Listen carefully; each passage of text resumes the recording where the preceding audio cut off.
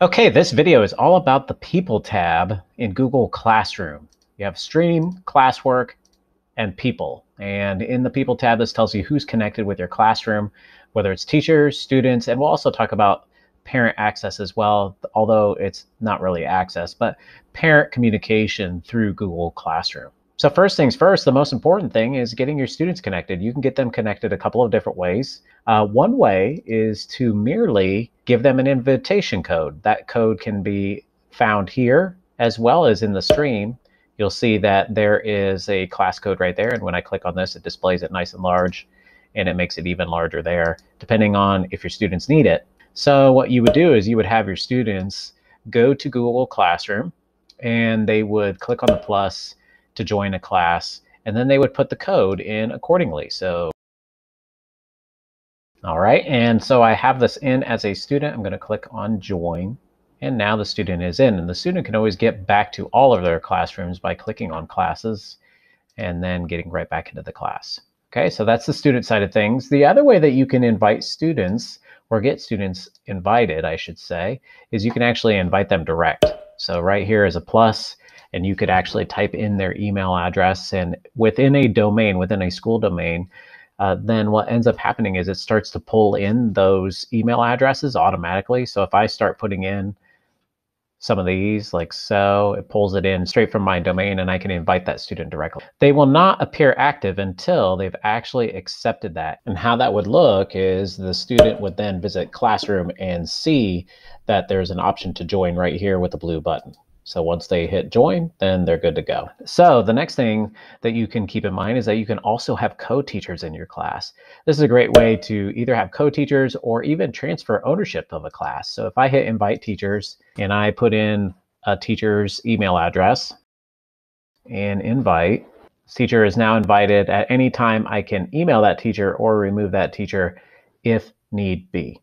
So then as soon as a teacher is invited, then they get a button as well that says whether they could accept or decline. Once a teacher has been added, if you refresh your screen here, might require a refresh, then you can see that they're active. And at any time you can email them, remove them, or even make them class owner if that is necessary. Okay, some other things to keep in mind is that with your students, you have the capability of massively emailing your group.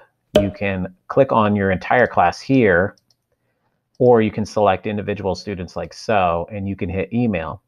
If you do your entire class and you hit email, what's awesome is that it'll build an email and it'll put them all as BCC, that's blind carbon copy. So that way when you send the email out to all of these individuals and you hit send, then what ends up happening is all of those students receive it, but they don't see each other's email address. And if they try and reply back, they won't accidentally hit reply all, because it's not going to make a difference. The next thing to keep in mind is that's nice is that, yeah, you could hit send from here, but another option is what if you are creating this email and you're just sending a reminder out, but you're not ready to send it yet. You can also schedule send this for a specific time, or I could just pick some of their preloaded ones right there.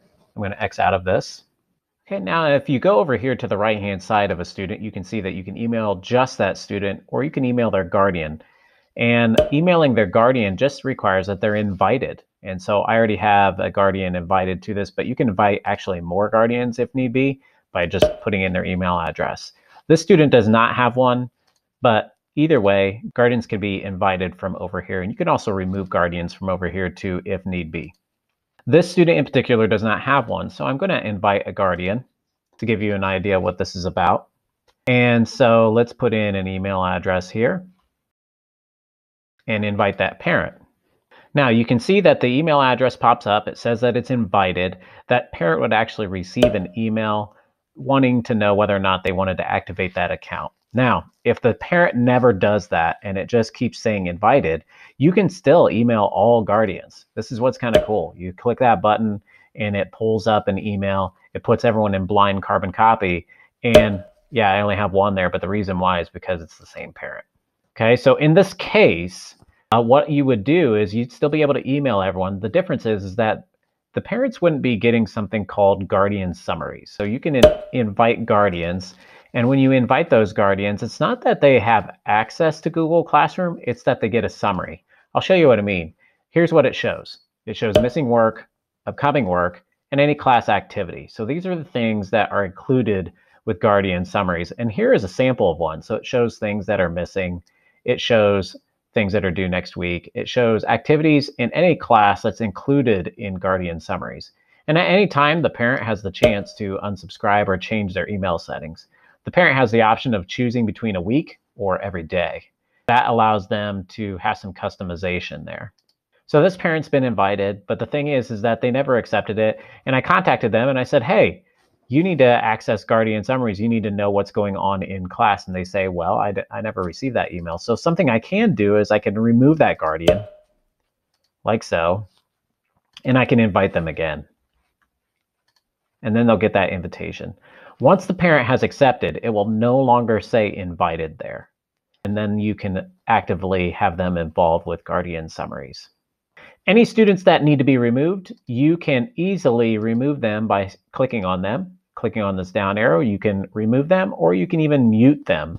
That's a pretty powerful thing. So if I have this student that is no longer in my class or somehow accidentally got in my class, then I have the option of removing them. Another thing to keep in mind is with muting them, you won't be able to participate in a lot of activities if you involve conversation taking place in classroom. But if you have that student that just really struggles with the temptation of not using Classroom appropriately and using it as their sounding board for various things, then what you can do is mute them. And when you do so, they can still submit work. They can't reply to classmates' work, and they can't comment or post. After you mute them, though, it will show this little symbol here showing that they're muted, and you are able to go ahead and unmute them as needed. And that, in a nutshell, is the People tab.